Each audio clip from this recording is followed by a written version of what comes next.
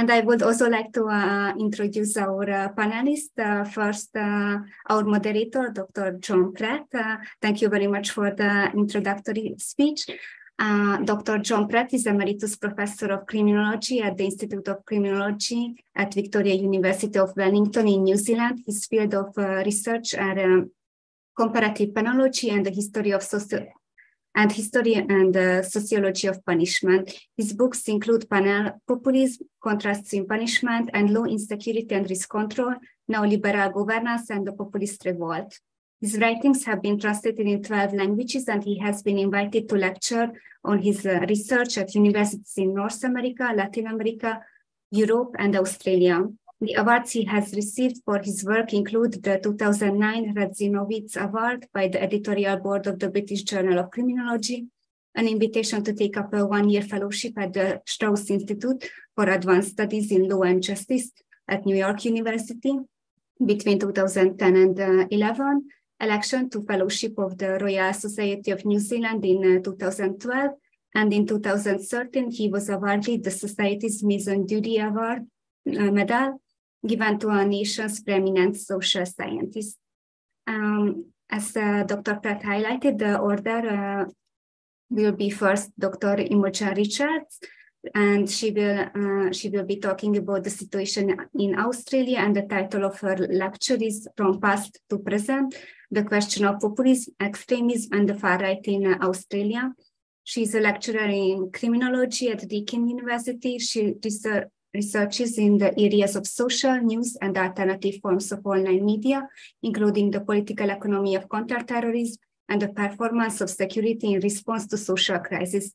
She has books with Rouse and Manchester University Press exploring the political economy of neo-jihadist and counter-terrorist movements and the public scholarly practices of criminologists. Her next book, Global Heating and the Australian Far Right, will be published by Rouse in 2023. Our next speaker will be Rachel Sharples. She will focus on racism and prejudice in Australia with a presentation titled Racism, White Privilege and White Supremacy in Australia. She is a lecturer of sociology in the School of Social Sciences at the Western Sydney University.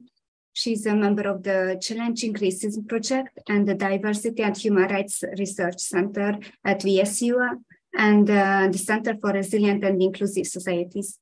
Dr. Sharples' key areas of research include displaced persons, refugees and migrants in local and global settings, statelessness, citizenship and belongings, racism and anti-racism, and spaces of solidarity and resistance. Recent publications include anti-asylum seeker sentiment in the Australian population, claims of anti-white racism in Australia, and discrimination in sharing economy platforms. Sharples' manuscript, Spaces of Solidarity, was published by Berkhan Books in 2020. Finally, this takes us to our third speaker, Dr. Josh Roose, who will talk about masculinity, populism, and religion in Australia. He's a political sociologist and associate professor at the Alfred Deakin Institute for Citizenship and Globalisation in the School of Humanities and Social Sciences at Deakin University in Melbourne. His research focuses primarily on political and religious extremism, populism, and the intersection with citizenship, economies, masculinities, and the rule of law. He's currently a chief investigator on an Australian Research Council funded study, the Far Right, Intellectuals, Masculinity and Citizenship, and lead chief investigator of another ARC funded project, Anti-Women Online Movements, Pathways and Patterns of Participation. And now we know very well our panelists. I would like to make a reminder that this panel will be recorded and live streamed on the CPS YouTube channel. And I would also like to note that we do the Q&A session after the completion of the presentations. You can write your questions in the chat box, or you can raise your virtual hand and pose your questions in person. And with that, I will give over the word to our first speaker. Thank you very much.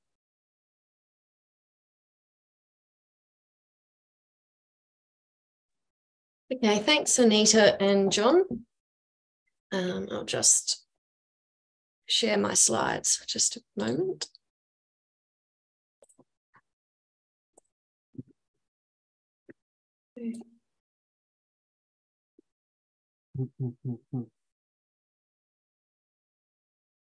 Oops.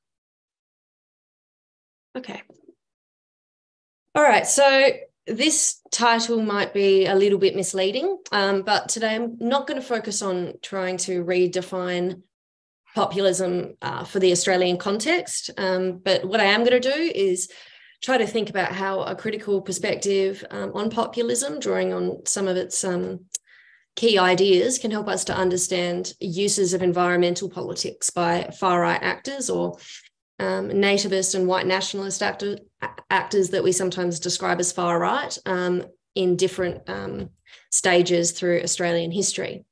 So this will involve first elaborating a couple of critical perspectives on populism and then turning to the various sort of environmentalist and pseudo-environmentalist positions that are espoused by white nationalist actors. So this research is mostly drawn from a forthcoming co-authored monograph, which is titled Global Heating and the Australian Far Right.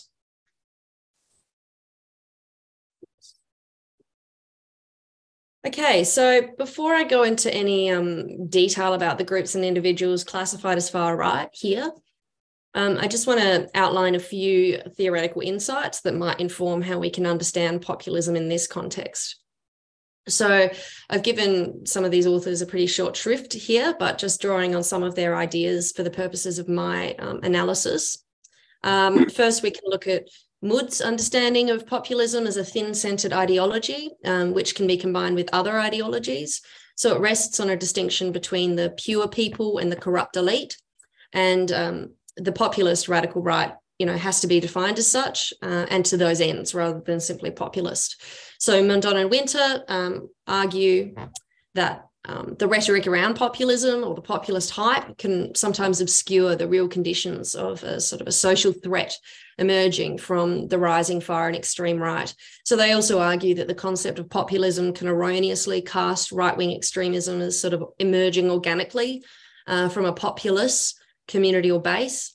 So from a kind of a plentiful community, when these attitudes are sometimes, a product of social divisions, which are actually entrenched and encouraged by powerful actors and through apparatus such as the media.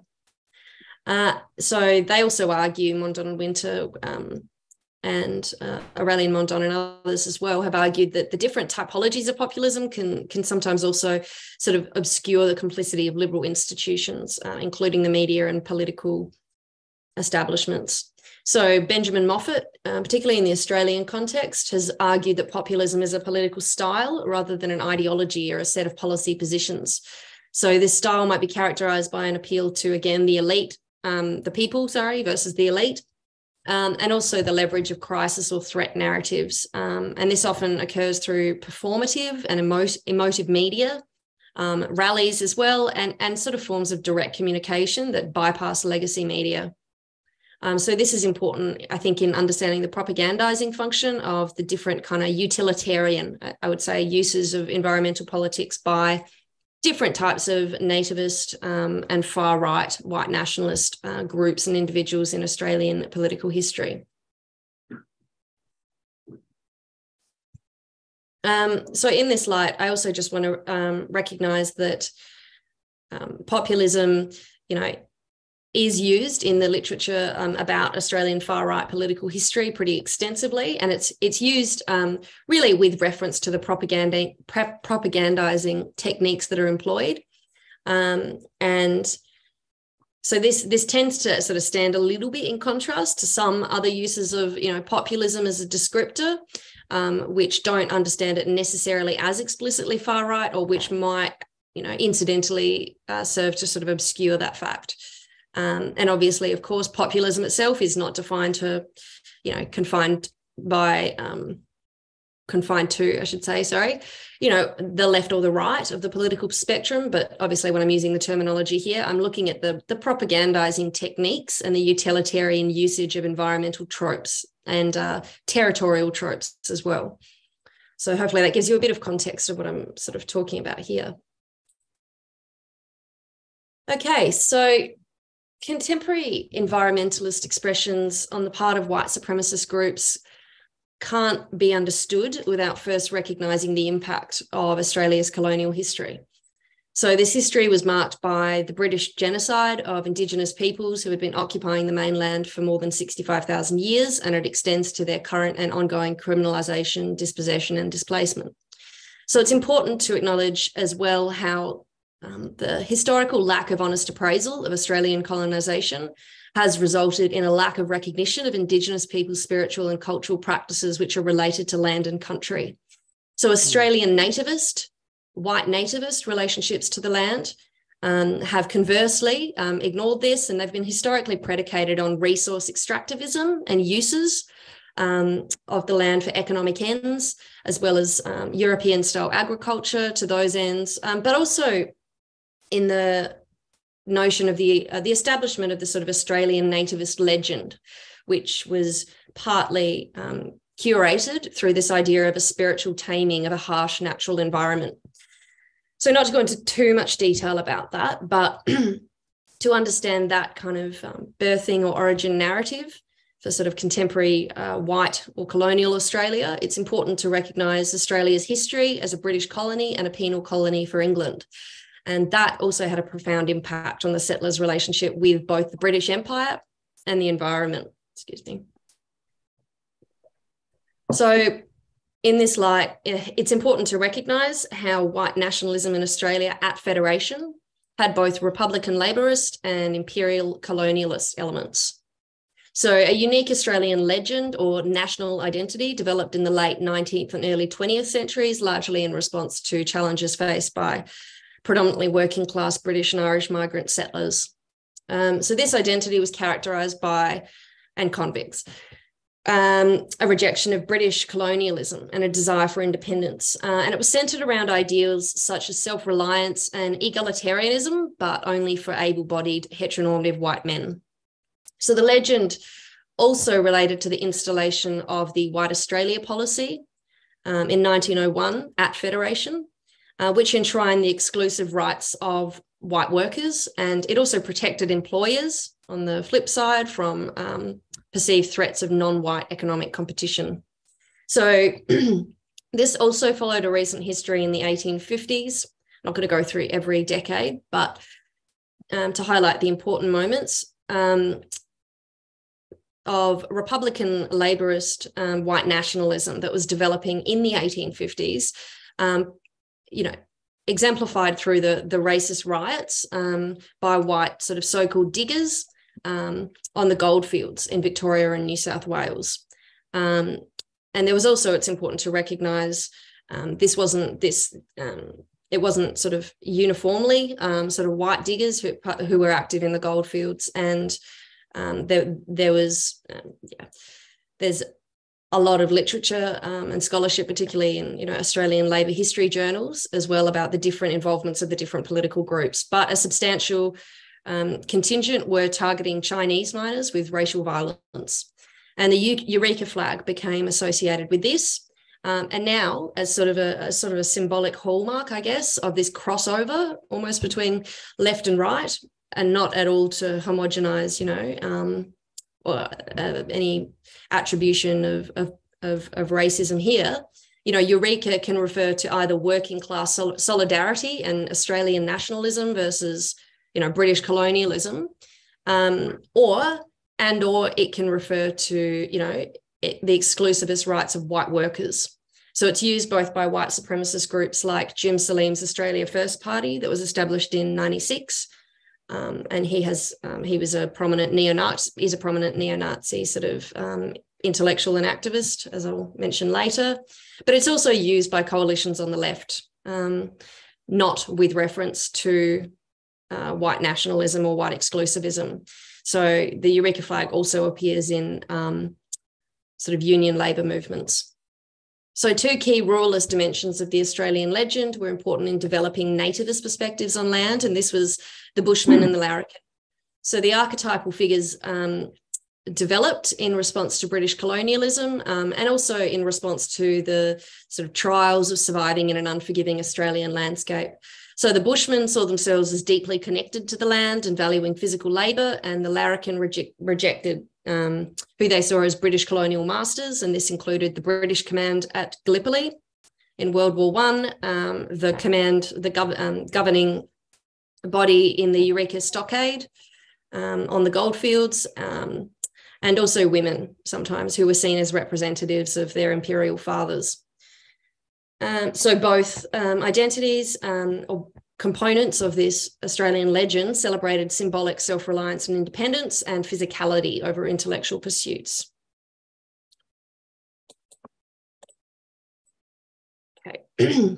So the Australian colonial legacy of exploiting or using local lands and territories for profit, often at the expense of Indigenous peoples, continues to this day through large-scale resource projects that result in displacement or dispossession and destruction. But some far and extreme right actors in the lead up to World War II were less concerned with this pattern of domination, and instead they aimed to forge a sort of a radical nativist movement based on the ideals of race and place, so a sort of an Australian inflection of blood and soil. So these figures, publications and organisations emerged largely in the interwar period. And David Bird, in his book Nazi Dreamtime, covers major influences during this time. So I think they could be said to draw on these kind of quasi-Volkish sentiments of blood and soil. And they were constituted largely through literary magazines, conferences and news media, which Bird describes as a sort of a form of culture camp, or almost a kind of Gramscian metapolitics. So trying to bring about cultural change prior to political revolution. So figures in this movement promoted the development of a unique Australian form of white nativist identity predicated on associations between culture, race, land and territory. And one way in which they sought to popularise these ideologies was by gradually incorporating poets, artists and prose writers into the Australia First Movement project. So this project was led by Percy Inky, so-called Stevenson, who was a writer, activist and influential publisher in the 20s and 30s, and he was sometimes colloquially referred to as the Bunyip critic. So the Australia First Movement was a fascist organisation that sought to promote a white Anglo-Saxon identity and exclude non-white and non-Anglo-Saxon peoples from Australian society. Many of its members were interned during World War II, and the organisation was characterised by its admiration for Adolf Hitler and its advocacy of totalitarianism and racial purity. So the Australia First Movement held anti-Semitic, anti-imperial and anti-socialist views, and it's self-described as in favour of National Socialism. So importantly, the Publicist publication served as a key mouthpiece for the Australia First Movement, publishing both kind of literary and other discursive texts. So this also the press of the Publicist and the Australia First Movement also existed as part, like within a larger ideological framework of ultra-conservative and far-right cultural and literary outlets that were circulating in Australia during that time. So this included the Catholic Weekly, The Advocate, Norman Lindsay's Fran Follico Press, and also the short-lived magazine, The National Socialist.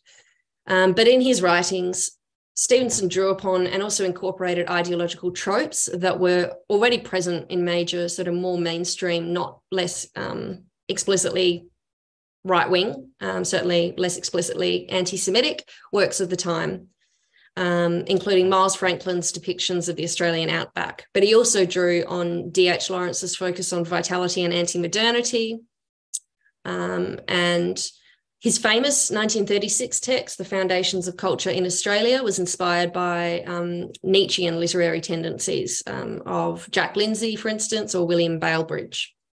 Balebridge also, close to that time, authored an unpublished poem called Palingenesis.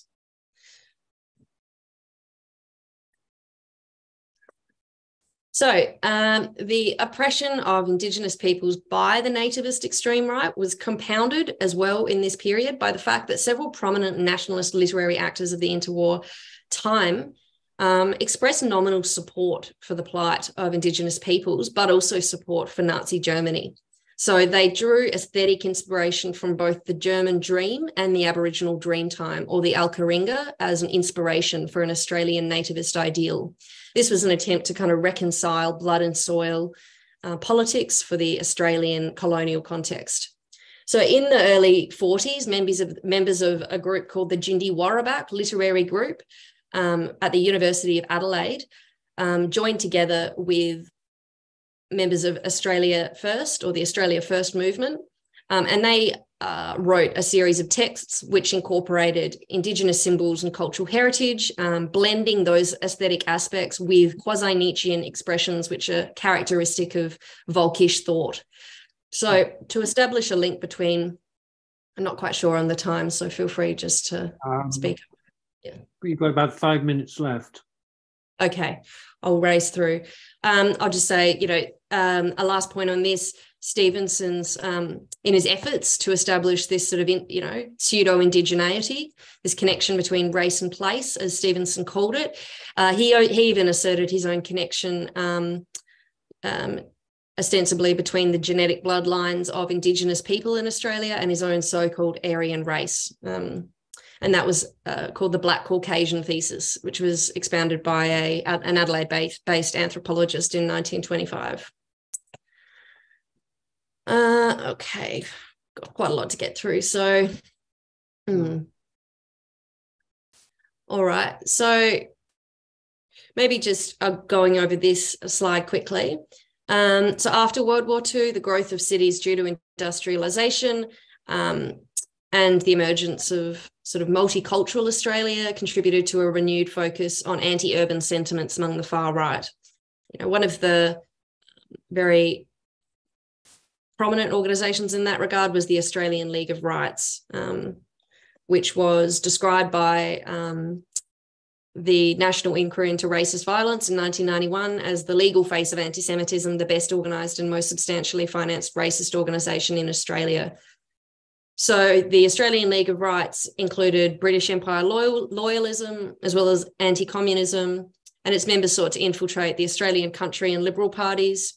It also attempted to make from 1946, being established in 1946 initially in South Australia, it was then nationalised in 1960. But after 1946, the ALR also established its Victorian branch, through which the founder, Eric Butler, and John Weller attempted to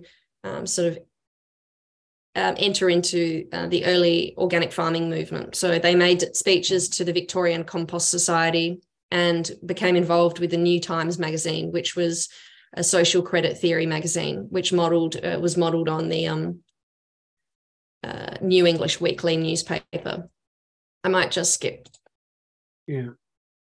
Yeah, this is the last one. Sorry. Can I have a couple of minutes? Well, you've got 3 minutes left. Okay. Yeah, I can do that. So another aspect that started to gain traction, so post the 1960s, was Australian far-right groups' reflections of the sort of populationist or population reduction discourses that were emerging in progressivist environmental movements from the 60s. So on the previous slide, Jim Salim stated in his thesis, his PhD thesis, the synthesis of an environmentalist argument against immigration within a populist nationalist framework directed at overseas economic forces and internal traitors was inherently radical. And this kind of developed into, now on this slide, we see a kind of a quasi-bio-regionalist focus emergent among some groups. So this was extant in the so-called national anarchists that rejected the sort of progressivist political anarchist ethic of egalitarianism, but they did emphasize, radical hierarchies, but along sub-state lines. And again, this was another iteration of connections to race and place.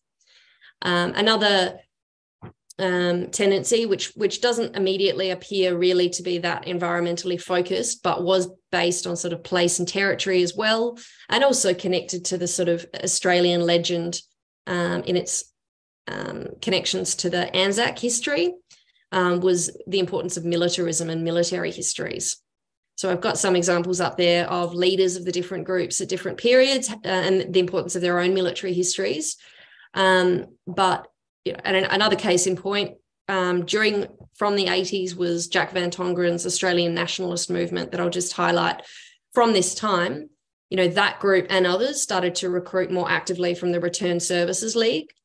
And they drew inspiration, the A&M in particular, from sort of various populist Australian historical figures like Ned Kelly, Henry Lawson, so poets, miners and bushmen in what one historian described as a proto-fascist historical cadre. So the A&M story stated that group advocated for racially pure folk communities bound together by loyalty to blood and soil and living culturally fulfilled lives in harmony with the rest of nature. Okay, I better stop there. But that gives you the main points. So we can revisit some of those in the questions if you want to follow up with anything. Thank you. Thank you. Okay, Rachel. Thanks, John. I'll just share my screen here as well.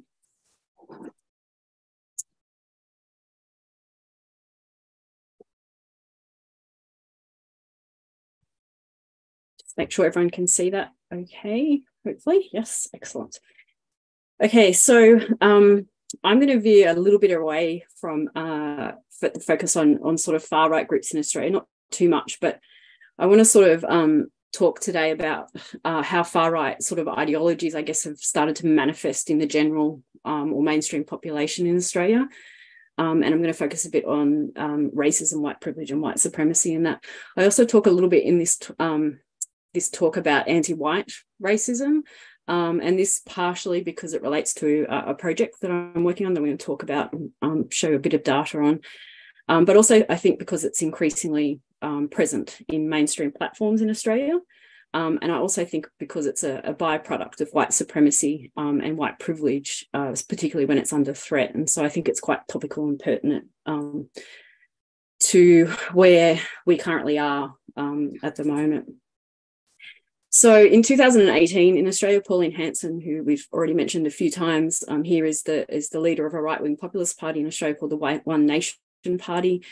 She submitted a motion to the Australian Senate that as in the Senate, acknowledged the deplorable rise of anti-white racism and attacks on Western civilization, and that it is, and I quote, okay to be white. While the motion was actually narrowly defeated in emphasis there, so it was 28-31, and that narrow defeat included the ruling Conservative Liberal Party at the time voting in favour of the motion.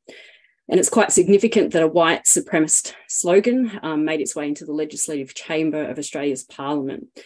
It also highlights, I think, the increasing normalisation of claims of anti-white racism in Australia, and also a fervent need by those who make those claims to have it acknowledged and legitimised. So Hanson's motion constitutes, I think, a claim of anti-white racism and also a threat to white privilege that it's increasingly evident in Australian society. These are claims that articulate a loss of privileged status of Anglo-Celtic heritage and the perceived ambivalence of the Australian government about this change in status. It also shows prejudice and loss associated with increased immigration, such as reduced access to health services and employment, amongst others. Also a claim of white ownership over our national identity and territory. White privilege remains a significant inhibitor, I think, of anti-racism efforts in Australia, and left unexamined, white privilege has contributed to claims of anti-white racism and the solidification of a white national identity that is exclusionary and harmful. So these claims of anti-white racism and white privilege have been enabled, I think, by a right-wing nationalist infiltration into mainstream discourses, perpetuated by politicians and the media, but also deeply embedded in the attitudes of a segment of the Australian population. And while these sentiments have long existed in the Australian psyche, and I think Imogen's talk highlights that really well, it's heightened in contemporary times by a greater tolerance and legitimacy given to white supremacy and national populist views. And as such, I think it represents a quite unique and under-examined perspective on white privilege discourses in Australia. So I'm going to show some of the data that I've been collecting, or the research that I've been doing over the last few years in a minute. But basically, I've been looking at research that sort of examines the presence of a white victimhood sentiment in Australia and the associated claims of anti-white racism that go with it. And I've sought to place these claims in the context of Australia as both a settler colonial and a multicultural nation. I've argued that the denial of racism and white privilege is an obvious extension of both the failure to positively address Indigenous sovereignty and dispossession in Australia and the realities of Australia as a migrant nation. And I've sought to understand how claims of anti-white racism and white privilege are present in the broader population, what role structures and institutions play in its uptake, and how it can be arrested before manifesting in forms of extremist behaviour. And I've tended to focus on that general mistrust and disenfranchisement of the societal base rather than those extremist positions. And that's an intended position on my behalf. I perceive claims of anti-white racism and its effects to be deeply embedded in the attitudes and behaviours of the broader society, not just an extremist marginal fringe. And I also believe that addressed at a societal level, the misuse and harms associated with the move towards these more extremist positions can be arrested. So wider acknowledgement of systemic racism and white privilege in this broader population is a key intervention for generating broader buy-in for that anti-racism action. I've used a little bit a concept that Ghassan Hage put forward like a little over 20 years ago now in his book White Nation, where he talks about the white warrior. And it helps me conceptualize, I think, a group of white Australians who believe themselves to be victims of anti-white racism. So they're increasingly vocal, for example, about their perceived prejudices against them, prejudices that they associate with increased immigration, the loss of privileged status of Anglo-Celtic heritage, and a perceived ambivalence from the Australian government about this change in status. And I think this concept can probably be extended in more contemporary times too, to also include a fear or a worry around the perceived loss of a white national identity.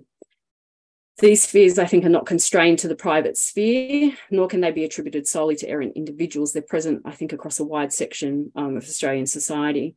We see it manifest in the political and public discourses on asylum seekers, anti-Chinese sentiment found in the commentary on government corruption and real estate investment, Islamophobia, and more recent commentary in Australia around, and put inverted commas, African gangs.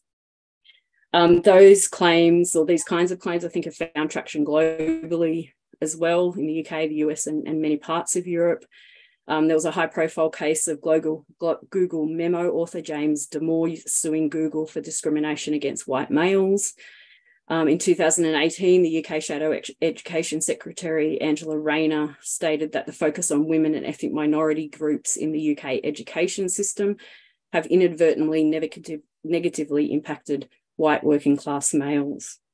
So these claims, of course, traverse very complex categorizations, including the impacts of class and gender, but the common dominant framing is a racial one, a perceived discrimination because of being white. Those who make claims of anti-white racism could be described as ordinary people expressing problematic, but essentially commonplace concerns around identity and belonging. And in a sense, that's true. But in unpacking the nuances of how we construct and practice national identity and belonging, we must be careful not to deflect from the role both individual and institutional racism, including white privilege, play in those commentaries. There's an unexamined sense of ownership over the national space that comes through in these commentaries, a whitewashing of Australian history that ignores both the Indigenous history of the land and the contributions of immigration and multiculturalism. And there's privilege in being able to ignore these things. There's also a sense of injustice, I think, manifest in a perceived discrimination because of being white, which in turn is attributed to a strengthening of the position of non-whites at white Australia's expense. So I want to just quickly go through some data that we've been collecting as part of the research group that I'm part of over the last couple of years. And the first one I will look at is just some attitudinal data that we've collected in a survey, a big national survey we did in 2016. There were about 6,000 respondents to this survey. And the survey actually covered a wide range of topics, including attitudes towards cultural diversity, immigration, white privilege, experiences of racism, But from this data, this big data set, we isolated 38 respondents who made claims of anti-white racism, and we analysed that data around attitudes. So the demographic data showed that males are slightly more likely to make claims of anti-white racism than females. You can see the stats up there. The majority of claims were made by 46 to 55-year-olds, followed by 36 to 45-year-olds and 18 to 25-year-olds. So a young to middle-aged demographic, if you like. The most common level of education was a trade or TAFE qualification, but possibly differing to a lot of research on demographics in this area. University education rated second highest. Almost half the respondents were employed, with retirees and home duties the next two most common employment types. 60% identified as Christian, followed by no religion, agnostic or atheist. And those making claims of white racism, the vast majority, or 90%, born in Australia, with 97% speaking English. These findings, I think, show that there's a large cross-section of anti-white racism claims in that population. The second data, which is in the table that you can see up here now, actually it's the same sort of demographic data, but this one looks a little bit more at those who made claims of anti-white racism and their attitudes towards cultural diversity. So we found that, for example, those who made claims of anti-white racism were more likely to hold negative attitudes towards cultural diversity. They were more likely to admit that they're racist and feel comfortable doing so. They were more likely to have an assimilationist view of immigration and to hold negative views of new and emerging migrant groups. This suggests a high level of intolerance towards the principles of multiculturalism, which in turn, I think, fuels that discombobulation white Australians feel around their current status of privilege in Australian society. The next data that I've got up here is actually more qualitative, and we conducted a discourse analysis of some of the claims of anti-white racism that were made. And we're attempting to try and sort of understand the underlying tenure and drivers of those comments. And in particular, we looked at the role these discourses play in the development, reinforcement, legitimation, and reproduction of white dominance. I've got some examples up on the screen. I won't read through them, but you can just look at them while I talk about what we found in these kinds of comments. We found a discourse of anti-white racism that's framed by a perceived threat to a white Australian national identity, and that this was I think, reflective of key mechanisms of institutional racism and in particular white privilege. They're encapsulated in three key themes. The first is the perceived elevation of migrants at the expense of white Australians, and in particular through anti-discrimination policies, leading to a heightened sense that white Australians are being discriminated against. The second theme is the white paranoia, so that perceives the white Australian national identity is under threat by the presence of ethnic minorities who disrupt the dominance of white Australia. And this is coupled with a hardening resolve to protect it, even if the nature of that identity is contested. The third is that these claims are intrinsically linked to the privileging of white Australians as the owners of the national space and identity. And this is accompanied by a sense of loss of control over the nature of that space. So these themes sort of highlight the increasingly fearful and racialised tone of Australia's national identity debates. And actually, just as Imogen was talking, then I was thinking about some of these quotes because they really do lie with some of the comments Imogen was making around, blood and soil and that nativist idea of, generational attachment and ownership over that territory or land. So those who make claims of anti-white racism express a fear of immigration and its embodied other. They see change as a threat to their status and privilege, and they see their whiteness as a racial category that affords prejudice against them. They worry about what the nation, use it as an expression of their national belonging. These perceived prejudices are associated with increased immigration, the loss of their privileged position, and a perceived government ambivalence around this change in status. So this group is now prevalent, like I said before, in a cross-section of Australian society, and their fears and concerns are emboldened and legitimised by a resurgent white supremacy in global and domestic politics. And these contributions have contributed to a racialisation of being white that is now expressed through far-right agendas of white solidarity and white nationalism. The last thing I just wanted to touch on is the mainstreaming of some of these far-right ideologies that we see occurring in Australia. And I want to just give some examples here of where I see that data that I just presented sort of appearing in this sort of mainstream platforms.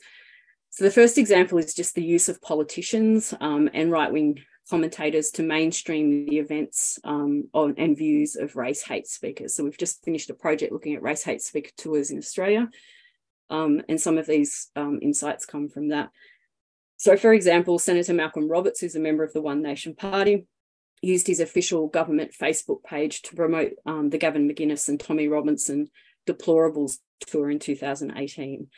Senator Pauline Hanson, who's the leader of the One Nation Party, invited Lauren Southern to dinner during her and Stefan Molyneux's 2018 speaker tour.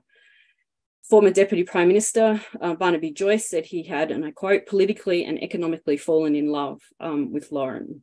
And in 2022, Jordan Peterson was invited to deliver a speech for politicians at Parliament House, which included the former Prime Minister Scott Morrison and other Conservative politicians, where he espoused his views on traditional family values, climate change denial, and freedom of speech.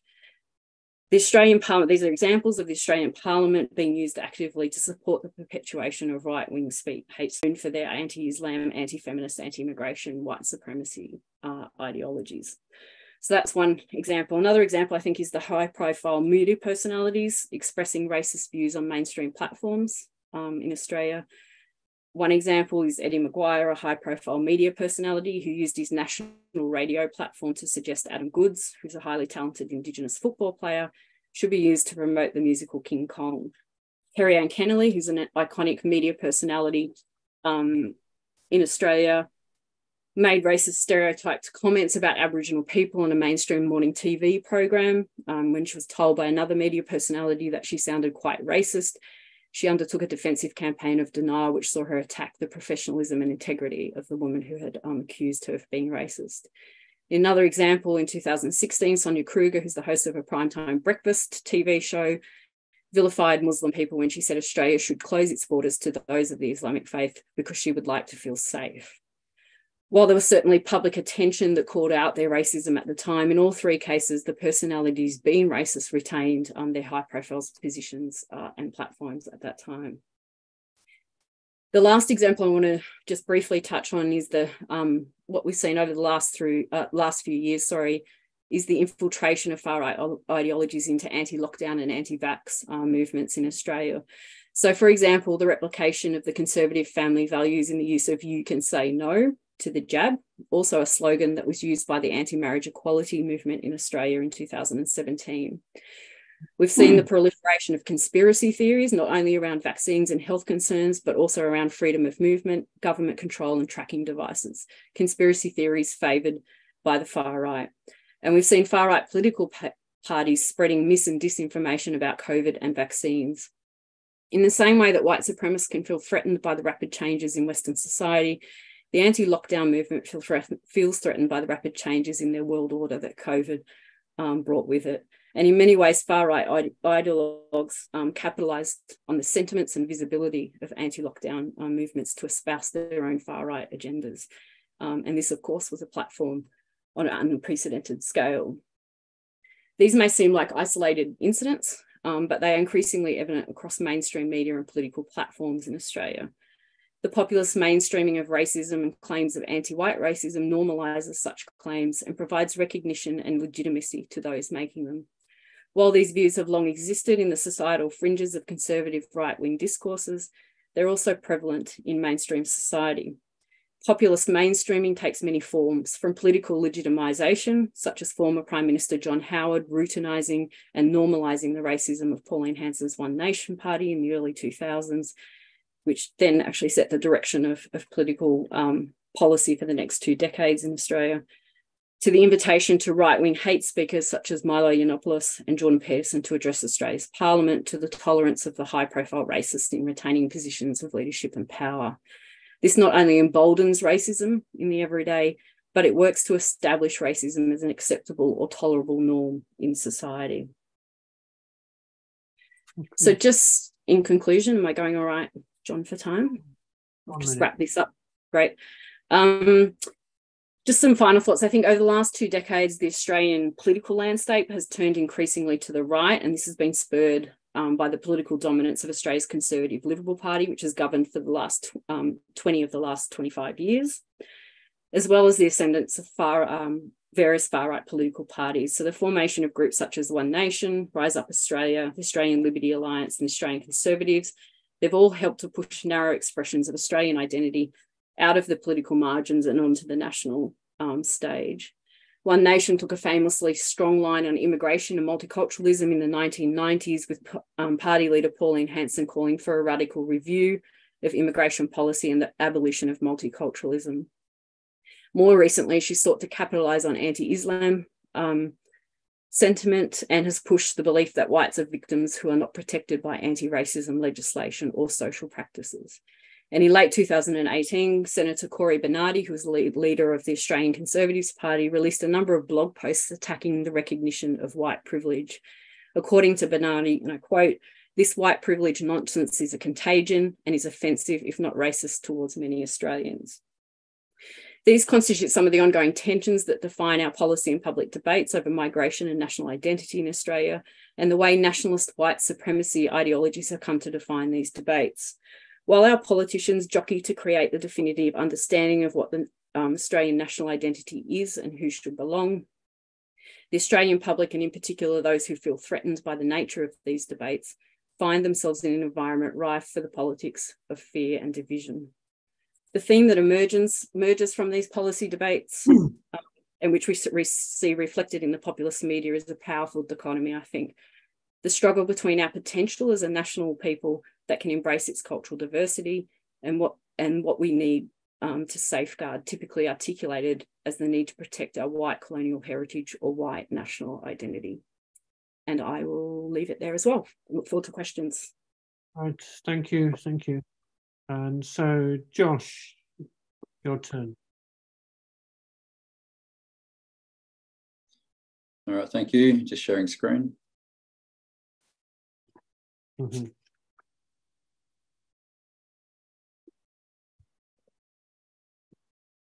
All right, can you hear me, John? Everyone? Yeah. No, good to go. Yeah, thank you. So I'm speaking to you today from Melbourne, Australia, and the land of the Wurundjeri people, and I pay my respects to their elders past and present. And it's actually an interesting day to be talking about Indigenous Australians, because today the actual wording for a referendum was put forward to the Australian people by our Prime Minister, which will give, if approved, a voice and recognition for Indigenous Australians in Parliament. So it's actually a really important day in this country's history at the moment. So the 2 previous presentations have very ably covered aspects of racism, the far right and populism in Australia. I propose a slightly different lens here, that of masculinity and religion. Both are perceived by far-right populists and extremists to face existential threat, and are central in many ways to their political agenda. Today, I'll start by giving a little context to where Australia currently finds itself. The story behind the emergence of far-right populism, the Australian far-right and growth in textualist religion that ideologically intersects with these developments is one of decline, a sense of deep loss and anger, as an attempt is made to claw back a perceived loss of power. And really at the crux of this is angry men, which is really what I focus on in most of my work. And there's no shortage of that at the moment. Okay, let's put that down. So here in Australia, we've just had a roughly 10-year period of hard right populist government with a trail of economic destruction this has left behind. And this could be argued to extend back to really 1996 with about a 5-year window where we had a slightly centrist government. In 2022, due largely to the Morrison Liberal government, Australia recorded its worst ever score on the Transparency International Corruption Index. That's a decline similar to Hungary over that period. We've seen rapidly rising socioeconomic inequality, driven by an almost pathological pursuit of free market policies in relation to the public sector and industries requiring state support, whilst enabling economic cartels, including the Murdoch media empire. Much of this has been tied to the housing market. Populist policies have been aimed at wealthy, middle-aged homeowners, and we've seen a continuation of hardline anti-refugee offshoring policies that have now been exported around the world and have become influential in the UK with their Rwanda strategy, the US and other Western nations. This is not to mention the extreme right populists in the Australian Parliament, including Pauline Hanson, who in 2017 wore a burqa onto the floor of the Senate. Former Queensland Senator Fraser Anning, who openly consorted with far-right extremists, and others such as pro-Trump Alex Antic, who appeared on the Alex Jones InfoWars show and stated his desire to drain the Billabong, or George Christensen, who appeared on Steve Bannon's War Room program. Such actors have been brought into the conspiracy theories popularised online in the context of the COVID-19 pandemic. Evangelical Christians, I'm going to speak to a series of dot points, and I suppose I'm speaking from the concept of the layperson, the context of the layperson who might struggle to make sense of these different strands. We've seen evangelical Christian Pacific Islanders refuse to acknowledge sporting code pride events. We've seen far-right extremists convicted of inciting hate convert recently to Islam. We've seen the most powerful institution on the face of the earth, the Catholic Church, which for years has obfuscated and impeded investigations into long-term child sexual abuse by priests, proclaim itself a victim, impeded by anti-discrimination legislation from practicing its freedom of religion by being unable to fire gay teachers. A practicing evangelical Christian Prime Minister, pictured here in the middle, in one of the most secular nations on earth, held prayer meetings inside the Prime Ministerial offices and claimed that he laid hands on constituents whilst pushing to legislate a Religious Discrimination Act. Then a retired former member of federal parliament, known in a pejorative sense as the member for Manila, keynote a church and state conference declaring that Satan is the hero and patron saint of modern culture, and that a satanic influence has crept into politics, and that the West will cease to exist within our lifetime. We've seen severe backlashes against efforts to teach children safe and healthy sexuality in school settings. And in the past month, a group known as Christian Lives Matter, who've been around for a few years, parade through progressive inner city suburbs with high LGBTIQ populations, chanting the Hail Mary. Yesterday in Sydney, we saw violent clashes between this group, Christian Lives Matter, and trans rights activists, although the violence was very much one way. At the funeral of George Pell, Cardinal George Pell, who was at the centre of a global controversy for his alleged involvement in sexual abuse, which resulted in his imprisonment and eventual release on appeal, former Australian Prime Minister at his funeral proclaimed him as having undergone a modern-day crucifixion and declared him a saint for our times. These developments have shaped the role of religion in public life in Australia. In the context of historic lows in church attendance, we see a hardening of religious identity, particularly amongst evangelical Christians and conservative Catholics. We shouldn't overlook that in this context, however, there's also, for a prolonged period of time, been a hardening of Islamic identity, particularly amongst second and third generation Australian Muslims.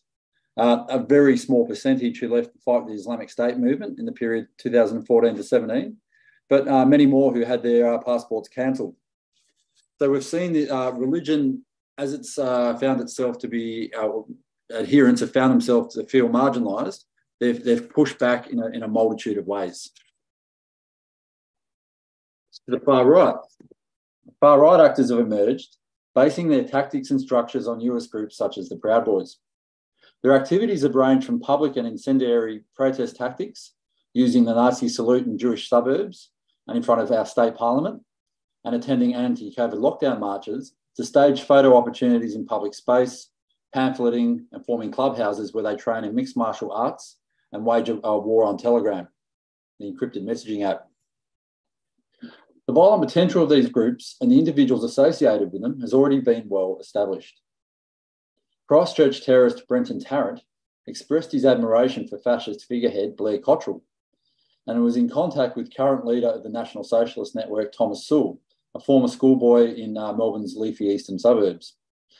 Sewell himself has recently been convicted of assault, punching a black security guard in the face, and is facing more charges for violence, although to this point, police have prosecuted this without reference to ideological orientation.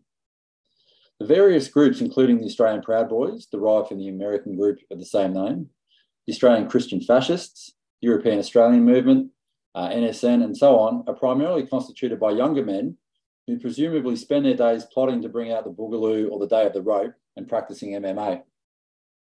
At one point, ASIO, the Australian Security Intelligence Organisation, reported that monitoring the far right constituted almost half their caseload, although the most recent update in the past couple of weeks placed this at approximately 30%. Whilst espousing hate-filled rhetoric, these groups have been careful to distance themselves from terrorism online and proclaim themselves as activists, despite their hate-filled and illegal, arguably illegal rhetoric that breaches many laws related to hate speech. We've seen tabloid media commentators in unison with their hard-right extremist contemporaries in politics rail against the recognition of diversity. Men by the far right are framed as losing out and being displaced by feminism, women's rights, trans and LGBTIQ recognition, and political correctness, or as they like to call it, wokeness. Religion or faith is equally claimed to be undermined by immorality, human rights, secularism, and a powerful liberal, or as they see it, Jewish elite. In this context, far-right textualist Christians and others have adeptly mobilised both masculinity and religion as recruitment mechanisms, urging men to reclaim the power that they once possessed both domestically and against their enemies. Now, I should note as a small footnote, there has been a change of government in Australia over the last year, which may remedy at least a small portion of this, but it would take a lot more than 1 year to see any sort of real change. So how do we unpack and make sense of these developments? To understand the far right and populist right, we must pay attention to masculinity, by which we mean the social construction of what it is to be a man. Masculinity defines the social expectations of manhood and the social structuring of hierarchies based on the privileging of what is considered masculine and the devaluation of that considered feminine. The participants in far-right groups are primarily men. But beyond this, such groups' origins, ideologies, internal processes, and means of recruitment are tied in powerful ways to masculinity. That is, they are tied to the political, cultural, and economic relations of many men's lives, to influential ideologies about men and gender, and to narratives about men's roles and position in society. Men's participation in some contexts is shaped by a variety of factors associated with masculinity, including but not limited to limited economic conditions, the changing nature of work, including casualisation, the loss of a job for life and welfare safety net, perceived political repression, and particularly amongst white-collar workers who make up a good proportion of the new alt and far right, a sense of aggrieved entitlement, a perceived loss of the respect, recognition, and social standing to which they're entitled as men. To understand this, we need to look at the changing status of men and work over the past 5 decades since the introduction of free market economics and its displacement of Keynesian economics. Involvement may be driven by men's resentment and blame directed at the women and minorities who are perceived to have benefited from male economic, legal, and political subordination, and be directed at these groups and governments that are perceived to have facilitated it. This may be grounded in a sense of shame, and we really need to talk about the important role of emotions in this context. We see a sense of shame, humiliation, and anger as social trajectories stagnate and turn downward. As Guy Standing put it, anger, enemy, anxiety, and alienation undermine the traditional sense of masculinity bounded in a sense of self-reliance, strength, and the ability to provide for one's family. In the context of time, I'm not going to go too much into further sort of exploring masculinity, other than to note Connell and Messersmith's important differentiation between hegemonic masculinity as the ideal way of being a man in a society. It's normative, but only a minority of men might enact it, it's the most honoured way of being a man, and a sense of subordinated masculinity.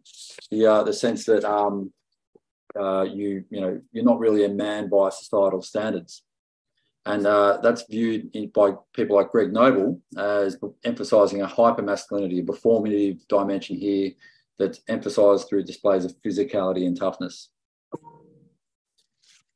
So really we see a mix of factors driven by free market economics, including anti-worker industrial relations legislation, casualisation, and more recently the automation of some white-collar functions, but also anti-discrimination legislation and a more empowered and educated female workforce on the other, that have shattered this dream and sort of evoke a sense of nostalgia amongst some men for a past that they perceived as lost.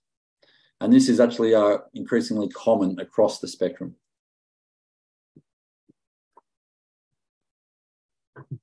Actually, I'm going to go up because I'm now talking about religion. Sorry about that. So I do want to briefly touch on how we frame religion in these debates in relationship to populism as well. So one of the dominant tropes about the relationship of religion and populism is that religion has been hijacked by populists. Mizuki and McDonald, for example, argue that we're faced with the increasing exploitation of religion in political discourse by mainstream politicians and right-wing populists to express belonging rather than believing, to defend the territory of Christendom rather than the values of Christianity. And they assert that church elites typically condemn the instrumentalisation of religion for these purposes. However, it's argued here that while some groups do embrace an empty and rhetorical form of Christian identity, organised religion is an important ingredient of the contemporary global right-wing populist surge. Attempts to exonerate organised religion and religious leadership from responsibility for the demonisation of other faiths and minorities show a startling lack of understanding about how the theological framing of truth amongst fundamentalist textualist elements of organised religion shape highly energised and often hostile responses to other faiths that have absolutely everything to do with religion. Furthermore, far from being passive actors, organised mainstream religion, be it through denominational leaders, factional figureheads, or publicly aligned politicians, are actively competing for political status and power, pursuing religious exemptions from secular laws, and taking sides, either with the establishment or the new demagogues, in their attempt to achieve survivability or, contrastingly, to grow.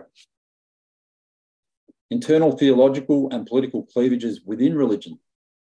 For example, the hardline conservative bishops and cardinals, as opposed to Pope Francis, or within various denominations here in Australia as well, are really critical and often involve significant animosity. Those on each side seek the same reward, legitimacy and opportunity to lead the institution in the direction they want it to go. And this is particularly the case where authority is not devolved. So possession of a unique claim to truth, that is, an understanding and unique relationship with God or a supreme deity, is an essential component of all, if not, or most, if not all religions. Indeed, the most significant and indeed proudest claim, as Corbett says, of any theological proposition is to be true. So for some deeply pious faith holders, the claim to truth leads to a journey of discovery and attempts to reconcile this with other faith traditions through interfaith work and ecumenicalism. But for many others, the claim to a unique possession of truth defines the boundary of religious community. Those who use truth claims to demarcate community may be understood as textualists or fundamentalists. And to this extent, I frame Catholic fundamentalists as Catholicists in the same way that scholarship has framed Islamists. Historically, challenges to truth claims by perceived imposters and all that meant politically have been dealt with through violent means, whether via symbolic repudiation using powerful language or conquest. And there's a long history of this in every religious tradition. And we see this globally now, where religion is being mobilised as part of a project of national renewal, be it Putin in the Orthodox Church, the Law and Justice Party in Poland, evangelicals in the US, and both the Catholic Church and evangelicals in Australia, Erdogan and Islam, and so on. Textualist religious actors are keen to court political power. They see the decline of their base, that is decreasing religious adherence, and they seek the power to shape institutions and laws. So, for example, the primary example of this over the last 5 or 10 years would be the successful capturing of the US Supreme Court by religious conservatives. And we're now seeing the beginning of a long-term impact of that. So where are these key intersections emerging? We know that there's key intellectual, ideological, and I suppose affinities between hard-right populists, far-right extremists, and textualist religious actors occurring. They all claim possession of a universal truth, a sense of having been marginalised, and a powerful sense of persecution and victimhood. They have a nostalgia for an imagined lost past. They all carry with them an aggressive anti-secularism, a need to reassert Christian values and morality, and whilst slightly differing iconographies, nonetheless, there are many patterns and similarities that you can identify in actually examining them. We see a reassertion of traditional household structures, that is, restoring men to a position of societal dominance. Across the far right, Islamist groups, manosphere groups, conservative politics as a whole, we see this really strong preoccupation with restoring men as head of the household, as breadwinners, women as being put back in the home to breed, to basically bring about the next generation of the race or the religion. And so we see a strong anti-women attitude against the right to choose. There's a powerful anti-feminism, anti-rights. There's a depiction amongst many of these groups of Western women as licentious whores. Misogyny is, in many respects, a gateway to the far right in its contemporary manifestation. We see a hatred of LGBTIQ communities. And if anyone's been paying attention to developments here in Australia, there's a anti-trans activist touring the country. And so the far right, you'll see in this picture on the right-hand side, have actually attended some of these protests. If you look to the bottom left here, we see the Christian Lives Matter movement marching through the streets of Newtown in Sydney. And if you look to the top left here, you see angry young men, Muslim men, protesting the Innocence of Muslims movie back in 2012. And it's really quite remarkable that in a world where we talk about youth being disengaged, that increasingly it's young people, young angry men, who are really becoming more active in these spaces. We see this hatred of other groups, the other, a powerful anti-Semitism emerging across the spectrum of actors. We see anti-science attitudes, a hatred of the political left, the belief of a global conspiracy of a liberal elite. And interestingly, race is playing less of a role in some of these dimensions. It's about the ideological orientation more so. So implications, well, as I've said, we're seeing the convergence of different forms of textualist religion, far-right attitudes, hardline right-wing conservatism in terms of the way that they view the world. And here we see them effectively view the West as amoral, as constituted by one big global conspiracy theory. You can see the various groups represented here in this picture. And so whilst what we need to understand better is the extent to which their attitudes intersect with mainstream values, mainstream politicians and members of the community. We need to understand the extent to which these groups, which remain small, are capable of building a larger movement, are capable of building a larger profile in the wider population, because that's where the real damage can be done. And it is a critical time in the aftermath of COVID-19 lockdowns, where the world is facing significant, set of economic challenges that we haven't seen for many generations.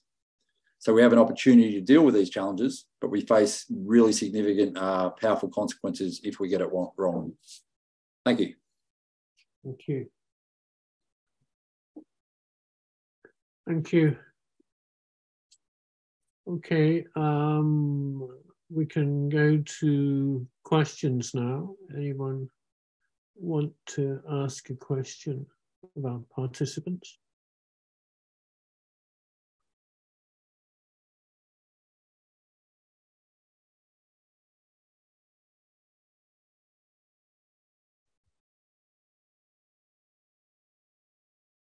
Mm-hmm.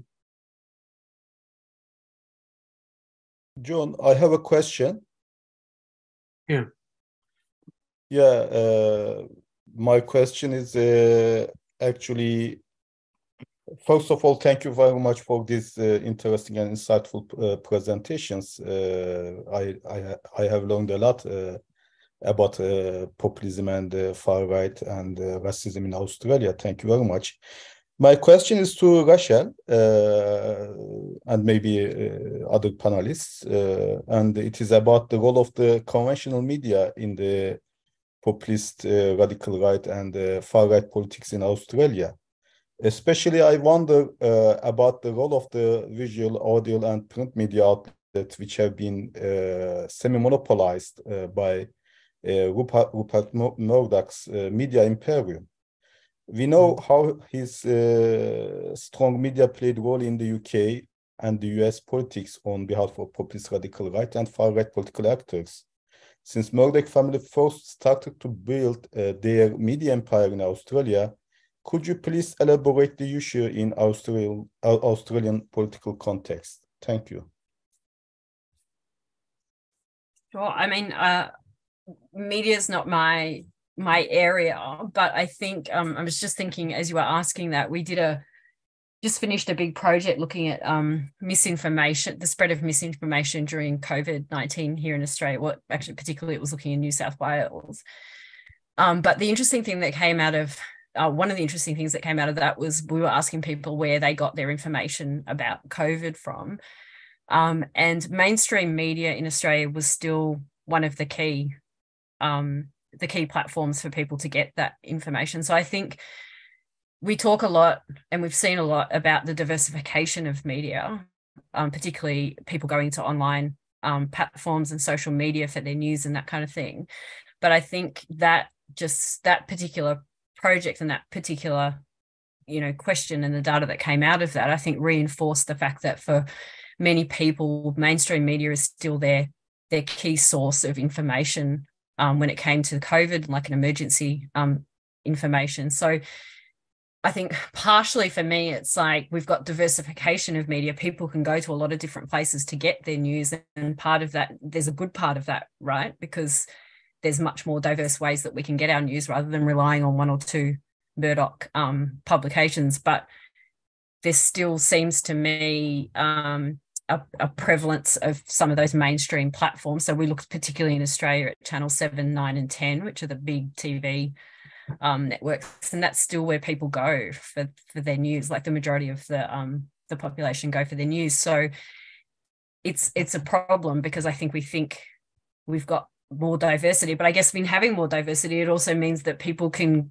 go to lots of different places and get lots of dis and misinformation as well. So it's a hard one to counter. In some ways, it's good that we've got diversification. In some ways, it allows more misinformation to be out there in the world. And then at the same time, we're still relying on these mainstream platforms for our news. So I don't know much more than to answer for that. Like, I think it is problematic, the media in Australia. But I don't know if Imogen and Josh, you have other things you might want to add to that. I can just add to that. I think COVID-19 produced a big resurgence of reliance on national broadcasting organisations, ABC in Australia, Radio New Zealand here, BBC, right? People didn't, by and large, most people didn't, during COVID-19 panic and lockdowns, spend their time scouring the internet for the latest conspiracy theories. They switched on the radio to listen to the news, the latest news, how many new cases there were, and so on and so forth. So there was a big resurgence of popularity in mainstream broadcasting organizations, but particularly the national broadcasting organizations, and they regained a lot of ground that they had lost in the previous 2 or 3 decades to the multiplicity of satellite stations and so on and so forth. I mean, whether they've been able to cling on to that audience since the COVID issues died down a bit is another matter, but certainly COVID, as I've argued in a number of places, actually proved to be an antidote to populism. One aspect of which was the way in which the mainstream media made a comeback.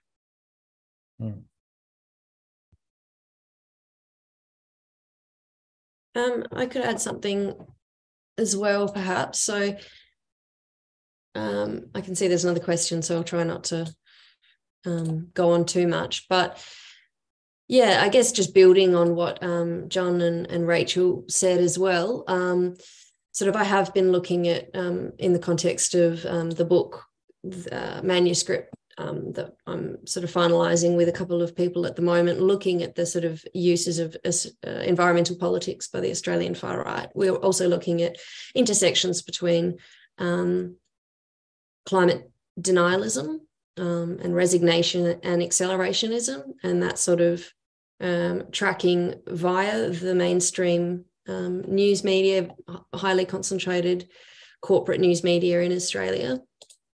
And I think there's some interesting kind of case examples there, even in respect of conspiracy being circulated during the 2019-2020 Black Summer bushfires. So there was sort of a hashtag arson emergency, which erroneously blamed the devastating bushfires that were happening on Australia's east coast at that time on sort of arsonists. So there was a conspiracy theory that it was either fire jihad or arsonists, or the Australian Greens were to blame because they had been ostensibly against controlled burning practices, which they're usually actually in favour of.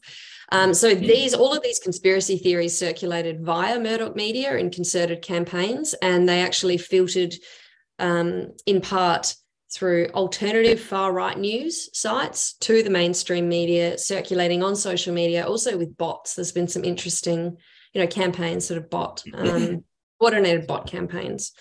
I just say as well, there's sort of Scott Pointing and Briskman have researched anti-Muslim prejudice, which was sort of emphasised in the Australian news media through the sort of post-2001 securitization of Muslim communities. And Busbridge and Moffat and others as well did a study of the sort of cultural Marxism conspiracy and its circulation through. There's been a bit of research about that, particularly in the Australian, which is the sort of our sole national broadsheet. So I just thought I would, because I have those case studies right in front of me of Murdoch, I sort of thought I would highlight them as well. Yeah. Can we have the question from Jelan, please? Yes, hi. I have two questions, actually. One for Josh. So from your presentation, it seems that masculinity is more linked to extreme and radical populism, but aided by the mainstream, on the mainstreaming, because it normalizes this rhetoric. But could you say that mainstream populism is less gendered than radical extreme? And for Rachel, in your presentation, it showed that there was a gender split that was something more like 60 to 40 or so in Australia. Would you say that mirrors general global trends, or is that context specific? Yeah, thank you. I'll just jump in on that first question. So obviously a 20-minute presentation, you've kind of got to make some broad sort of assertions.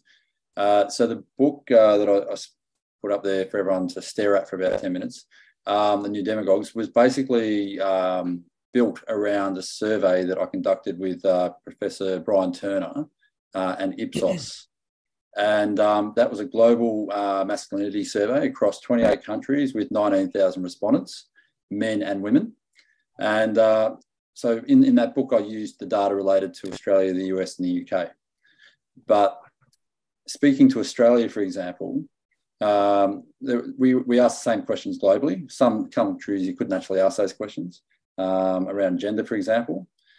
But we looked at, for example, measures of hard and soft misogyny. So the idea that women deserve equal rights to men, which is in many respects, given societal norms, a measure of hard misogyny. And about 5% of men and about 2% of women disagreed that women deserve equal rights to men. But that was much higher amongst younger men than it was amongst older men. But then we asked a measure of soft misogyny, so the idea that rights of women have gone too far, which ties into all the cultural sort of arguments going on, in particular across the conservative spectrum. Interestingly, about 34% of young men aged 18 to 34 agreed with the proposition that rights of women have gone too far, and it gradually declined with age. But interestingly, women, about 24 to 25% of Australian women agreed with that proposition as well, which is quite astounding, particularly when you look internationally, and the figures were much lower.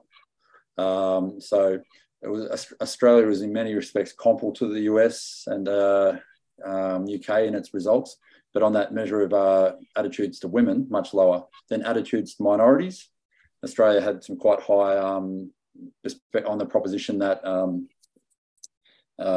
minorities are threatening or undermining national cohesion or constitute a threat to national security. And older men were much more likely to respond affirmatively to that, whilst younger men were less. So this is a global survey. It provides us a dimension or an insight into the normative attitudes that are out there that intersect with these far-right extremist propositions. And so really, when you can say that at least a third of men hold, to some extent, anti-women attitudes, and that's one of the primary elements of the far right and hardline conservative Christian sort of narrative, then there is a potential for intersection, and there's a potential susceptibility to these narratives. So that's what we really need to understand, that normative dimension. And it might be less interesting and less sexy, so to speak, than looking at what hardline extremists are saying and doing. But really, we need to understand what's happening in wider society and the extent to which they may subscribe in some way, shape or form to these views. Thank you very much. Just on the second one, I think if it was the slide where I was looking at the demographic breakdown, it was 53 male to 47 female. But that, just to put it in context, that's a survey that was looking at the general the national population in Australia. So those numbers are almost on par with our breakdown. It's about 51-49 in Australia for the national population. But I think the interesting thing, therefore, if we go 51-49, we've got 53-47. It's not that big a difference to what the national population is, except that men are slightly more. But my main takeaway from that stat is that it's actually much closer than we probably might think it would be. So there's not as big a gap, I think, between male and female attitudes in that particular aspect. And I don't know how that differs globally. I only know that that's in the context of the Australian situation. Thank you for. Okay, we got another question from Bulent. Yes, thank you very much again. My question is for Imogen. With an overall assessment, which concept defines the style of contemporary populist politics in Australia best? May cultural populism or civilizationalist populism be an efficient concept to make a kind of generalization about current Australian populism? Thank you.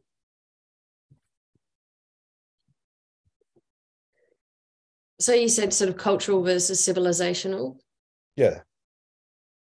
Yeah, so to be honest, I don't want to sort of fudge it. I'm not really a populism expert. I don't usually research necessarily through that lens, even though I do find it useful, sort of as I sort of showed in this application.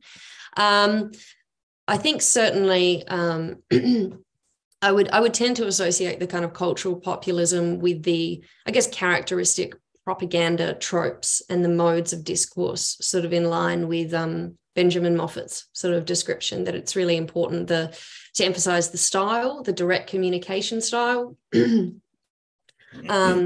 So perhaps in some national contexts, bypassing mainstream media, but then sometimes, as in sort of the example I just mentioned in response to the question about media, that there can be very much crossover in these sort of new media environments with traditional legacy media, so broadcast and print, which are actually they've got a kind of a dialectical relationship with new media, including through automated postings and so on. So I guess insofar as I'm conceptualizing cultural populism through that lens as the sort of mode of communication style, I would say, you know, that is prominent in the Australian context as it is elsewhere. And civilizationism, I suppose, and I might be slightly, you know, I'm not sure if I'm slightly misinterpreting the distinction between them, but there is, you know, in the Australian context as well, a growth in far-right narratives about the decline of Western civilization. And those are often articulated through also land environmental kind of narratives, the sort of curated, flew here and, you know, arrived here and curated the landscape in such a way as to bring civilization to, you know, sort of a kind of savage environment, that kind of language, you know, it is very, very prominent. And that's really prominent on the so even the arrival of the first fleet at Botany Bay in 1788 with the first fleet of convicts with British settlers was imagery of that, famous paintings depicting that sort of shared.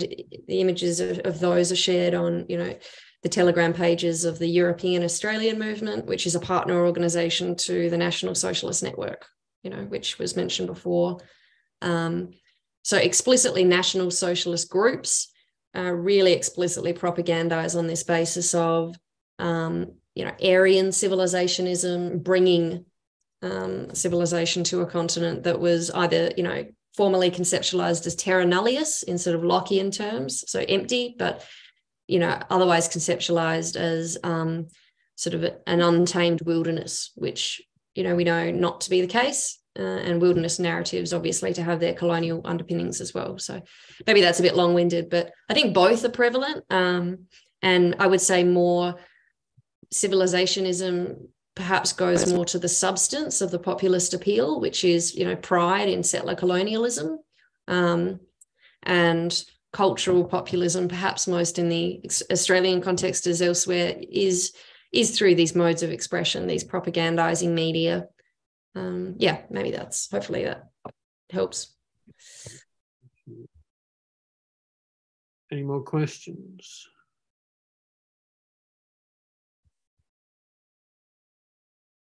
Okay.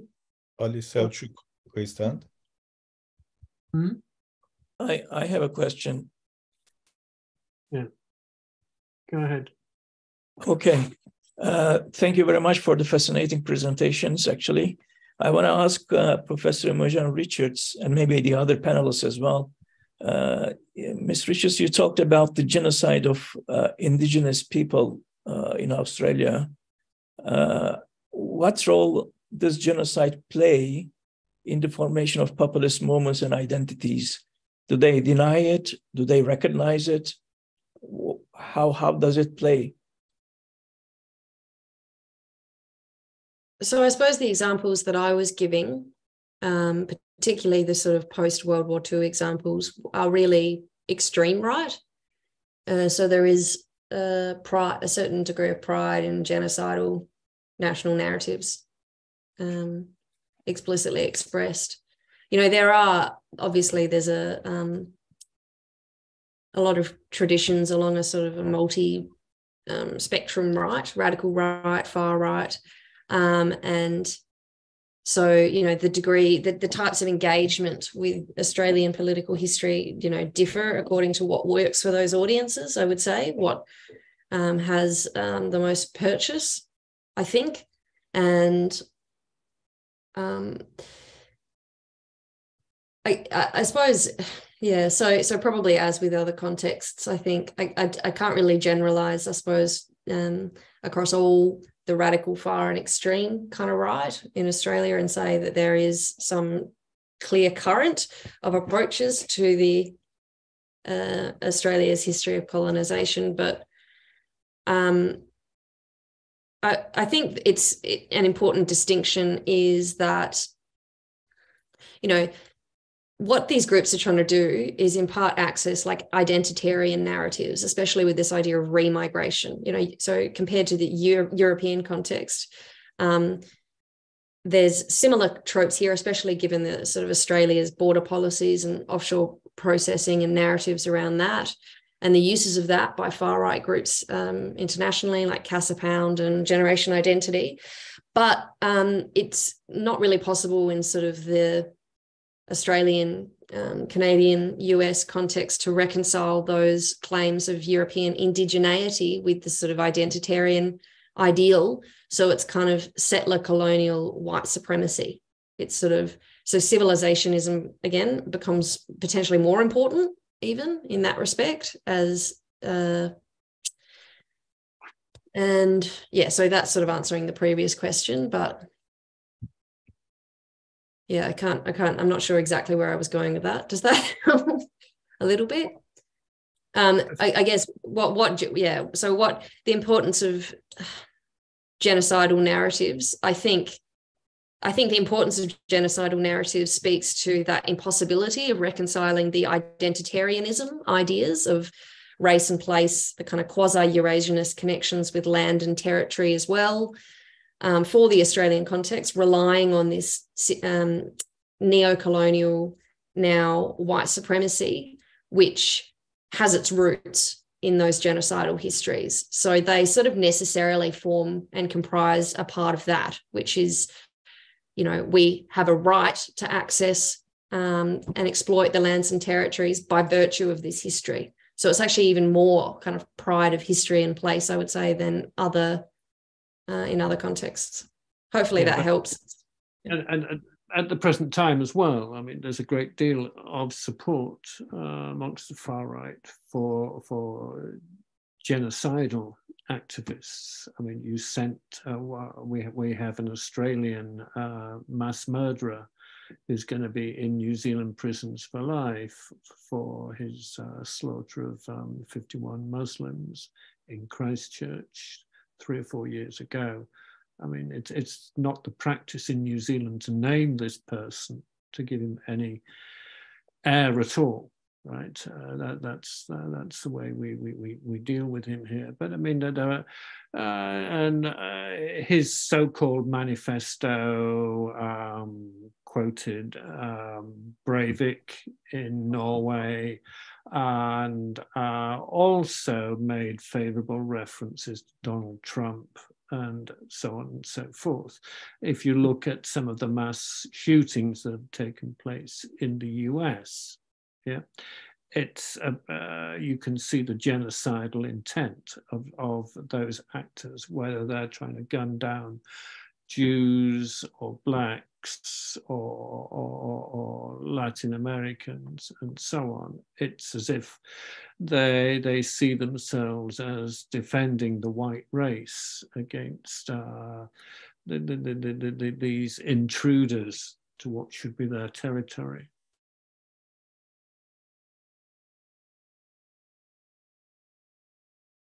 Okay, so anyway, do we have any more questions? Yes.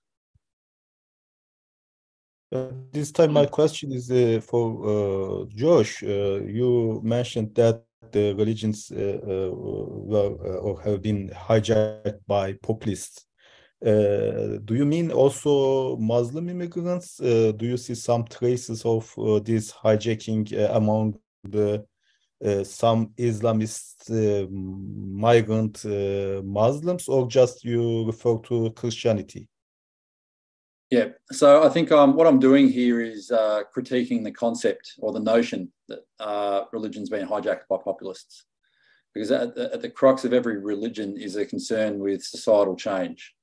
And at their heart, in particular with textualist forms of religion, which really make truth claims, then we see effectively a concern with setting themselves apart, with contesting power and doing whatever it takes to further the faith. And so in the context of Islam, Catholicism and Christianity, every great faith, we see a willingness to align with great power, whether or not where it serves the religion's interest. So I focus primarily on Christianity because I think it was completely underdone. There was this massive preoccupation with what was going on within political Islam. But I think actually Catholicism in particular, I was actually the director of a research institute at the Australian Catholic University. I was exposed firsthand to Catholic politics. I met with George Pell at the Vatican at one point and in his office. And I asked him, I said to him, what are the key threats to the Catholic Church right now? And his answer was, number one, identity politics and Islam. And this was the number 3 in the Vatican. And so he viewed the Catholicism faced an existential threat and was seriously concerned. Now, given this was at the height of Islamic State's powers and so on around 2016, but he also he had pictures of just a big bookshelf of Margaret Thatcher on his wall. So this was someone who was a very politically savvy, politically engaged, and viewed the church as having other enemies, so other faiths, but also gay activists, the push for recognition of same-sex marriage and other things. And really, this wasn't someone whose religion had been hijacked. This was someone who was clearly steering effectively a political ship to further what the purposes and the power of the church. And this is present across the different traditions. And so if you understand that, you can understand why there's a convergence with other faiths, and as they all seek to band together in many respects against what they see as this immoral, corrupt world that's attacking them and their views and their rights. Okay, Jelen, you want to ask your question again? Yes, if that's okay. Actually, it's just in response to that answer. How do you see, Josh, the approach of groups in Europe that have a pseudo-progressionist approach, so protection of LGBTQ communities and so on, in, for example, Northern Europe or the Netherlands and so on, because they have an approach that seems to be secularist and protection of secularism, which is almost religious. And I wanted to get your thoughts on that. I suppose I would frame them as contextualists, not textualists. They are about interpretation of the effectively the holy books in context in relation to the world around them, and they're open. They view, for example, the message of Jesus as relating to the vulnerable and those at the margins, rather than a black and white, in or out sort of perspective shaped by Old Testament theology. So really, to me, I mean, the progress in religion comes from its reading in context, and in context with, for example, contemporary technologies that are emerging. But what we're seeing is this: as people feel marginalised, they gain comfort, in particular, from the textualist reading, which is really focused on contestation, on us versus them, on a very black and white narrative view of the world. Thank you. Okay. Does anyone else want to ask a question? No. All right. Well, I'm going to use that as the opportunity to wind things up now, as it's getting very late here in New Zealand. And I hope you have a good day in Europe, wherever you are. Good evening, nice evening, while you still enjoy in Australia. Thank you very much for your contributions. Thank you for coming along and listening to these great talks about Australia. And I hope we can, our paths will all cross again at some point in the future. Okay, so thank you very much and good night. Thank you.